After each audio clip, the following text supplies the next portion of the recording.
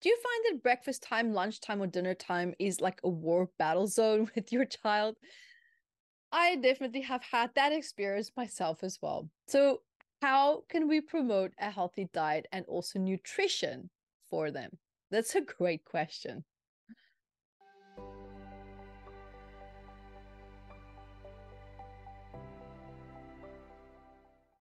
Hi, and welcome here to today's topic. I'm really looking forward to diving into this here with you. And just also very quickly before we get started, for those of you who are new, my name is Evette Rose. I'll be your facilitator for today's topic. And also, I'm best well known for having written this big book, which is The Psychosomatics of Children. It's a big book. And here you'll find the psychosomatics of children and their stress and ailments behind it. And as well, maybe if they have psychological stress as well. This book is going to help you to understand what is going on in that little mind and what is their body's biology also trying to express. And parents, I did not forget about you. Yes, we also have the adults version. This one is for adults. So psychosomatic stress for adults and the elements and psychological stress as well. And you can find all these books on Amazon or at evettebooks.com. And also, I invite you to join my intuitive body workshop. Join me there because there you will learn how to read the body like a book, learn to understand what certain psychosomatic messages in the body means, how to read your own psychosomatic messages, how to read someone else's, how to read your child's psychosomatic messages as well, and improve your intuition on top of that. And every Wednesday also join me for my master classes. We will be diving into really, really in-depth topics, very short-paced, fast-track masterclasses. So you can always watch the replay if you're not able to join us there. So it's absolutely worth it because you're going to learn and heal a lot. And we always end the masterclasses with a healing meditation. Now let's dive into today's topic, a healthy diet for your child and how to establish that. Because we know that a healthy diet and nutrition for our children is one of the most valuable gifts that we can give them. Because establishing good eating habits early in life not only sets the foundation for a lifetime of wellness, but it also helps to prevent various health issues. So today we're going to be exploring some practical tips and strategies to ensure your child maintains a balanced and nutritious diet. Be a positive role model. Now, children learn by example, and if they see that you are enjoying a variety of healthy foods, they are more likely to follow you. So share meal times together as a family, making it pleasant and also a positive experience. And what also helps is if you can start to actually make food in funny shapes. They love it. And sometimes you might not be able to cut the food into different funny shapes, but you can lay it out on the plate into like a face or a shape that you know they will love. Introduce a variety of foods. So expose your child to a wide range of foods from an early age and incorporate like fruit and vegetables, lean proteins, whole grains, dairy products also into their diet.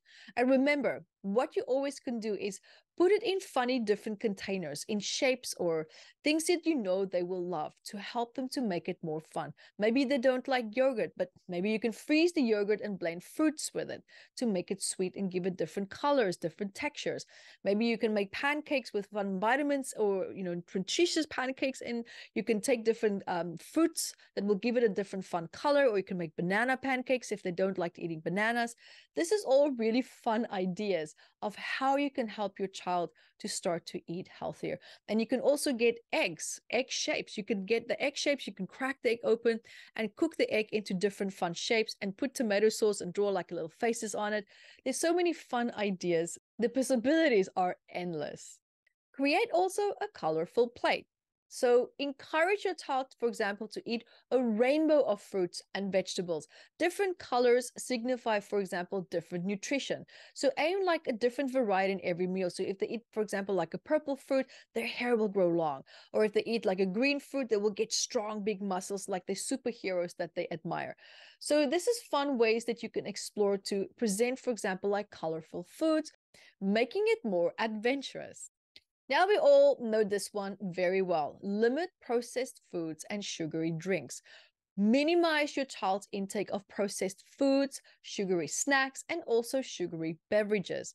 These items are all often tremendously low in nutritional value, and it can lead to a lot of health problems like obesity, tooth decay, and intestinal gut problems. Emphasize whole grains. Whole grain foods over refined grains whenever possible, because whole grains such as brown rice, whole wheat bread, and quinoa, these all provide an excellent source of fiber, nutrients, and also promoting healthy digestion. Encourage healthy snacking. So here, opt in for nutritious snacks like fruits, fresh vegetables, yogurt, nuts, or cut up vegetables with hummus. And one thing that I love to do that my daughter loves is that I blend different fruits together, and I have these tiny little popsicles or icicles that I will put it in, freeze it, and give it to her like an ice cream. She absolutely loves it, and she gets all the nutrition that she needs. And I actually steam and blend some broccoli or other fruits that she normally doesn't like into it, because the other fruits flavors overwhelms that flavor of the broccoli. So she still gets everything that she needs. Get creative with cooking. Now, this is one that I love, and our daughter also absolutely loves it. Involve your child in meal preparation. Let them choose also recipes, watch the vegetables, and also help with simple cooking tasks. Now, this type of hands-on approach can really help them to make a lot more interested in healthy food. And as you cook, you can tell a story about each food type and vegetable and what they are good for and how they can support and help her body to grow. Set regular meal times. Now, establish here a consistent meal schedule with a designated meal snack times, because this routine actually regulates your child's hunger and it encourages them to also eat balanced meals and also to eat with you. One thing I've learned with my child as well is to avoid using food as a reward or punishment. So refrain from using that as a way of maybe rewarding good behavior or as punishing behavior, because this can create a very unhealthy relationship with food and can actually lead to emotional eating. Encourage hydration. So staying hydrated is crucial for overall health and also to promote water as the primary beverage of choice. And of course, limit sugary drinks and fruit juices, which can actually be very, very high in added.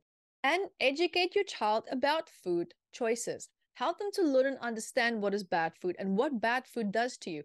You can even go on YouTube and Google videos that can show a child what does bad food do to them if they eat it over long periods of time. Maybe it can give them ailments, show them rotten teeth, show them bad intestinal gut flora.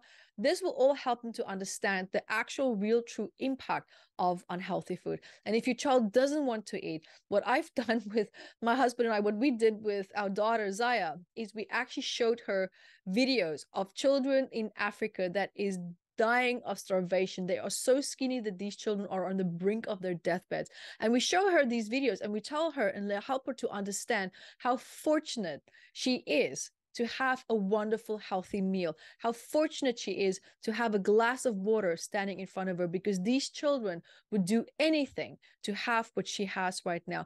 And for her to not just eat, it's not to punish her to eat, but it's to help her to appreciate the privileged position that she is in, because just even eating can be taken for granted because it's always available.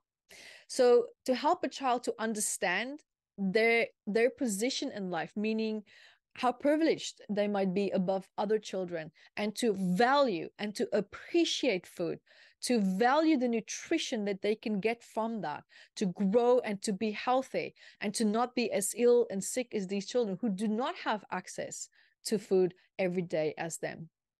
This has helped her to actually start to practice gratitude for food. Now, when I give her something, even if she doesn't like it, she still says, "Thank you for my food, mommy."